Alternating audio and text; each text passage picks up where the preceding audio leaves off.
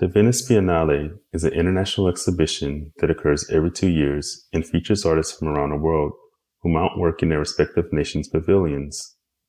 The U.S.'s choice this year was Simone Leigh. Leigh is best known for her monumental sculptures that celebrate the beauty and grace of Black femininity. Central to Leigh's practice is creating physically imposing sculptural works that make interventions in galleries and public spaces. For example, this work titled Sentinel IV is an abstracted and elongated female figure that almost dwarfs its onlookers. Referencing archival photographs and Black material culture, Leigh reinterprets and adds new meaning to relics of white supremacy. Working within a radical Black feminist tradition, she focuses exclusively on the female form, making much-needed interventions into racist iconography.